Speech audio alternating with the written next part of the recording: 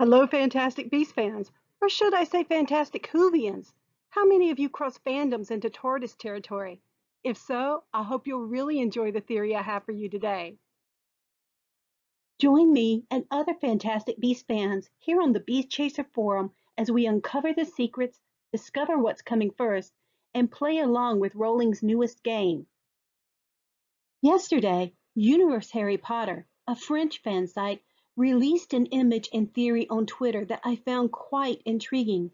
They picked out a discarded piece of jewelry left on the floor in the postcard scene and theorized that it was Tina's locket, which is an awesome catch and a great bit of sleuthing. I've linked to their tweet in the description below. They've got an informative feed and you should definitely follow. However, when I blew up and lightened the image, I wondered if that gold metal object was Tina's locket or something else, perhaps red herring. It seems too round and a bit flatter than Tina's oval, lumpy locket. Plus, the locket has a hinge on the side that the object on the carpet seems to be missing, whereas the gold object seems to have an engraved design that Tina's locket doesn't. Could it be a pocket watch instead? It jumped out at me because as a child I was always fascinated with my grandfathers. During this film's time period, men, and some women, especially of a certain status, wore a pocket watch all the time. Also, as I'd previously discussed in the comments, I don't think this is a Goldstein apartment.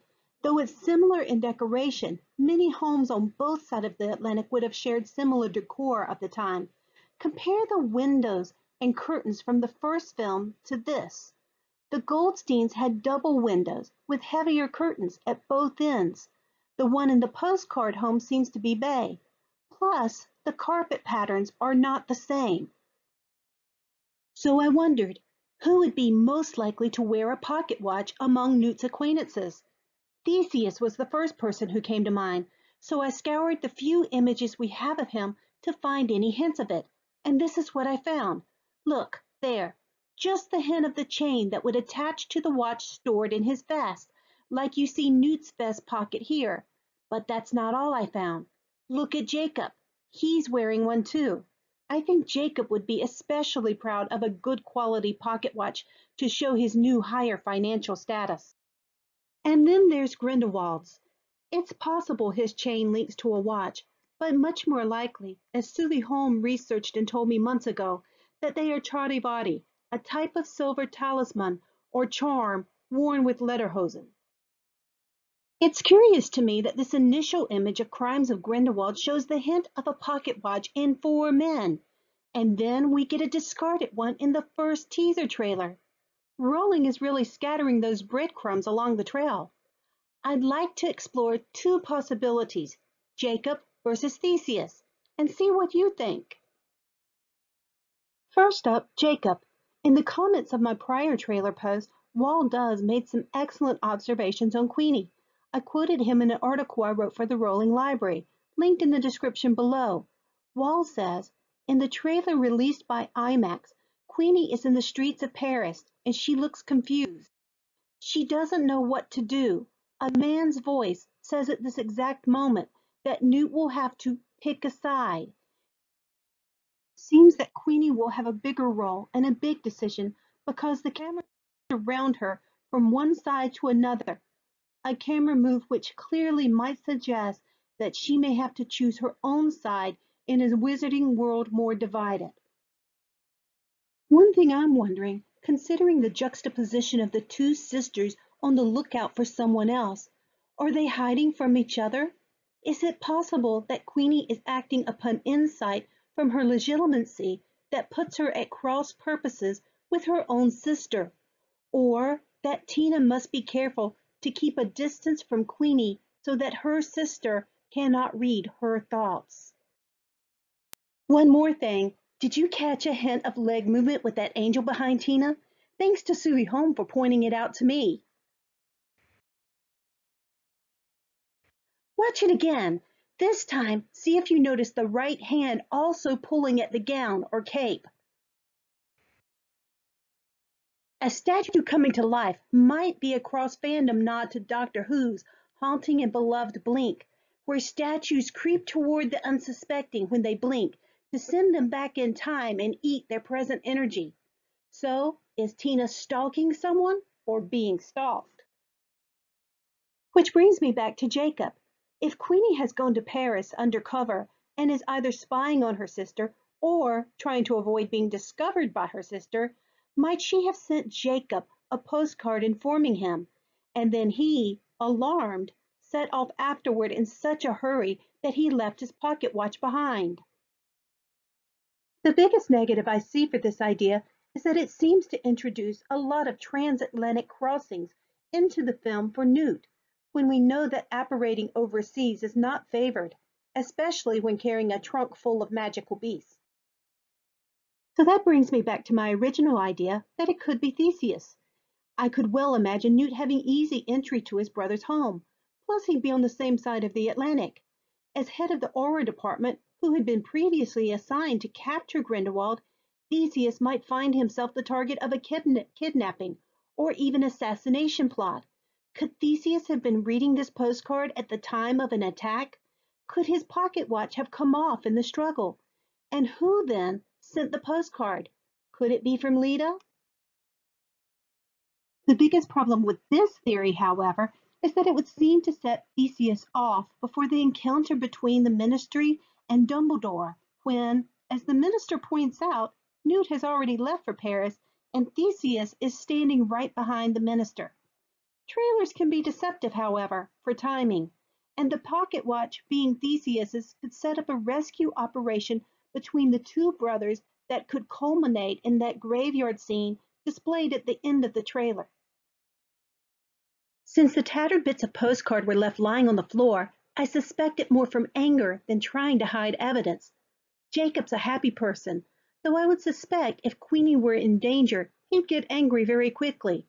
We haven't yet seen Theseus's temperament, but I'd imagine an aura who rose to the tops of the department is quite capable of some dark emotions. And isn't it interesting the positioning of these two couples to hint at opposing conflicts between them? Let me throw one more wrinkle into this theory and go back to Jacob. I've been wondering about this scene in the trailer and Jacob's odd placement behind the trunk. He looks disheveled and a bit wet, as if he's just popped up out of the rain. I know we did not see the trunk used like this in the first film, but could it serve as a portal? Or a portkey? If you will remember, Newt did a switcheroo at the very end of Fantastic Beasts 1 with Jacob's trunk when he left him the case full of alchemy silver shells to start his own bakery. Could Newt have placed a portkey charm on it, believing that there might come a time when he'd need to get his muggle bestie to him as quickly as possible? In this scene, could we see Jacob just portkeyed in from getting himself in danger tracking Queenie, and now Newt is saying in skillfully edited dialogue, "We're going to go find her together"? Are you going somewhere? No, we're going somewhere. Jeez. If everyone's on Queenie's trail, whose trail is she on, and why? Can you imagine pitting Legilimens against Seer in a game of cat and mouse? And could this game cross time? Consider the pocket watch. If it belongs to a wizard rather than a muggle, could it be more than a pocket watch? Could it be a 1920s time turner? I've speculated before that with Nicholas Flamel as part of this journey, Rowling would miss an opportunity if she didn't utilize his long memory. Grindelwald may have been time traveling to seek out the Deathly Hallows or other weapons, and Flamel could have caught glimpses of him throughout the centuries. I know this seems a bit out there, but in this one fleeting scene, could there be two hints of time travel? I know this might be stretching a bit, but on closer examination of that postcard, there is one odd element for a card sent in 1927. I found the cards most likely match online, linked below to a lot of great postcards of old Paris. Notice you can see more clearly this wheel in this image, but it's there in the card Newt is holding as well. The only problem is that this grand wheel, which was constructed for the 1900 World's Fair, was torn down in 1920. Now, that's close enough in time that it probably means nothing. Perhaps the graphic artist Mina Lima didn't notice the wheel had been torn down by the date of the film, or didn't think it important, or explained it away as postcards not updating their pictures frequently. Or maybe it means that the unofficial complete cast list released on Reddit and reported by the Leaky Cauldron, which included unspeakables, may have been true. Many fans have long noted the TARDIS-like dimensions of Newt's case. It's bigger on the inside. But are we now seeing possibilities that it has time and space travel as well? Plus, we have a curious Whovian-type statue. Unfortunately, these are a lot of questions and theories based on a rather unclear image. After all, if the golden object on the floor is indeed Tina's necklace, that would definitely send Newt off after her in a hurry of concern. So what do you think? Is this a necklace or a pocket watch? And if the watch, whose do you think it could be?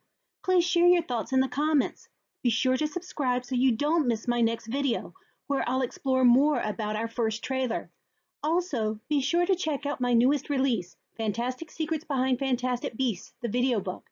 Like Newt's trunk, it's a living, expanding assembly of theories and videos that I will update regularly until the Crimes of Grindelwald releases in November. I've linked to it in the description below. Until next time.